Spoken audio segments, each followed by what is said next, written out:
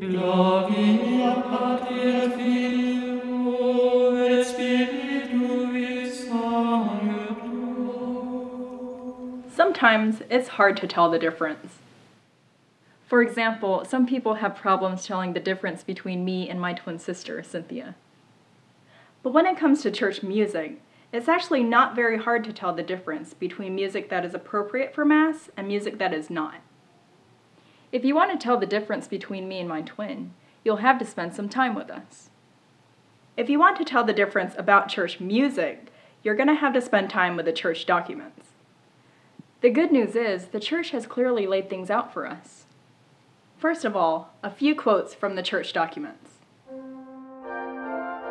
In 2003, John Paul II quoted from Paul VI, "If music, instrumental and vocal, does not possess at the same time the sense of prayer, dignity, and beauty, it precludes entry into the sphere of the sacred and the religious." John Paul II went on to say, "With regard to compositions of liturgical music, I make my own the general rule that St. Pius X formulated in these words: the more closely a composition for church approaches in its movement, inspiration, and savor the Gregorian melodic form, the more sacred and liturgical it becomes, and the more out of harmony it is with that supreme model, the less worthy it is of the temple." Cardinal Arinze reminded us that going to Mass is taking part in the supreme act of adoration, praise, and thanksgiving which humanity can offer God. "People don't come to Mass in order to be entertained," he said. "They come to Mass to adore God, to thank Him, to ask pardon for sins, and to ask for any other things that they need." Or, we look to the 1967 document called Musicam Sacram. Those instruments, which are, by common opinion in use, suitable for secular music only, are to be altogether prohibited from every liturgical celebration and from popular devotions. Instruments are suitable for sacred use, or can be adapted to it, that are in keeping with the dignity of the temple, and truly contribute to the edification of the faithful. Pope Pius XII wrote in 1955, "First of all, the chants and sacred music, which are immediately joined with the Church's liturgical worship, should be conducive to the lofty end for which they are intended." In 1958, the Sacred Congregation of Rites states clearly, "The difference between sacred and secular music must be taken into consideration. Some musical instruments, such as the classic organ, are naturally appropriate for sacred music, but there are some instruments which, by common estimation, are so associated with secular music that they are not at all adaptable for sacred use. They are to be played with such seriousness and religious devotion that every suggestion of raucous secular music is avoided, and the devotion of the faithful is fostered." The Second Vatican Council, in its document on the liturgy, said this: "The Church acknowledges Gregorian chant as specially suited to the Roman liturgy. Therefore, other things being equal, it should be given first place in liturgical services." Because there are hundreds and hundreds of sacred music directives, let's stop reading quotes for now, because otherwise we're going to run out of time. The first thing I noticed when I read these quotes was, it's wrong when people say all types of music are allowed at Mass. As long as the music moves me, it can be used at Mass. This idea is obviously not in accordance with church documents. It's also important to realize that the cause or reason for this copious ecclesiastical legislation is very serious. After all, the Mass is a reenactment of the sacrifice of Calvary. Think about this for a minute. The Mass is a reenactment of the crucifixion of our Lord.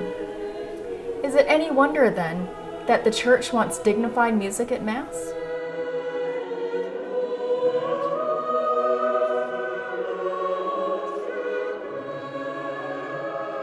It always reminds me of the priest or bishop who wears precious vestments at Mass.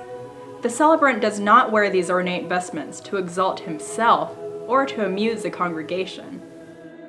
One of the reasons why he wears them is they're the same kind of clothes the ancient Romans wore, serving as a visible reminder of the antiquity of our faith. The traditional vestments are also a type of uniform which unite us to all the Catholics who have gone before us. The beauty of the vestments also edifies the faithful, since God is the author of all beauty, and it reminds them in some small way of the splendor and loftiness of the holy sacrifice of the Mass. All of these reasons are the same reasons why we use sacred music at Mass, and all of these reasons help us to pray.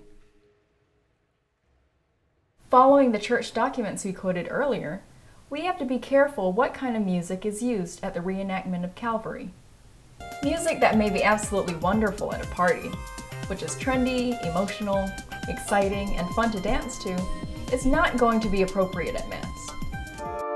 In another video, we're going to take you through various pieces and genres, giving examples and pointing out specifically why those songs do violence to the liturgy and have been forbidden by the Church. On the other hand, you don't have to have a PhD in music theory to tell the difference between sacred music and secular music. In many cases, you can simply trust your gut. After all, you don't need a musicologist to tell you when a piece sounds more like Disney music than Gregorian chant. Generally speaking, music that is beat-driven or highly emotional is not appropriate at Mass. These types of music are not in line with the traditions of Catholic sacred music. In other words, there is a tradition of writing church music that goes back many centuries, and it can be learned with a little effort. But I'll tell you right now that sacred music is not supposed to be written in the same style as pop music or Broadway music or the type of music you hear on the radio, MTV, or at a beach party, for example.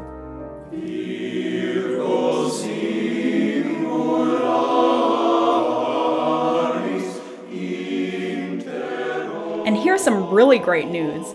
Modern technology has made it easier than ever to learn about sacred music. Organizations like Corpus Christi Watershed and the Church Music Association of America have been scanning in rare church music books, and they put online more than 90,000 pages of sacred music treatises, organ music, choral scores, and many other types of resources, and all of these are available for free and instant download. There are many other fine websites which provide authentic sacred music, and many are giving away their music for free. For instance, look at Father Samuel Weber's output, or the English chant adaptations of Father Columba Kelly. Richard Rice, Bruce Ford, and Aristotle Esguerra are also giving away hundreds of beautiful compositions for free. But I'm going to stop here because there are simply too many people to name.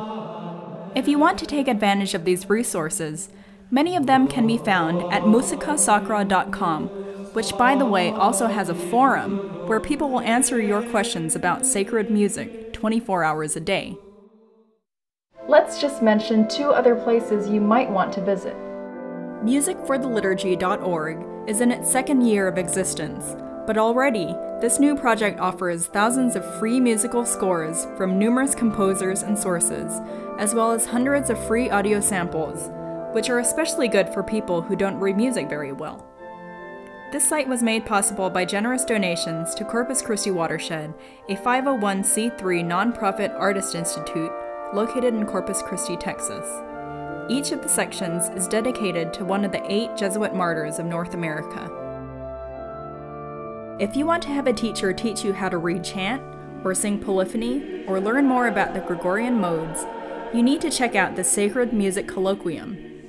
If you're interested in the colloquium, promise me you'll take an hour and watch Sacred, Beautiful, and Universal, which is viewable online. By the way, church music doesn't always have to be old. One example of a church composer who writes dignified, contemporary settings is Kevin Allen. The music you're hearing in the background is his Tantum Ergo. You really need to check out Kevin's website if you love beautiful, religious choral music. When it comes to the restoration of sacred music in our churches, we have a long way to go, and it's going to take a tremendous amount of work. Because of this, it seems appropriate to end with the words of Saint Jean de Brebeuf, when he was speaking to his fellow missionaries, who later accompanied him to brutal martyrdom for the sake of Christ. Briefing them on the trials to come, he said, "Fear no difficulties. There will be none for you, since it is your whole consolation to see yourself crucified with our divine Savior.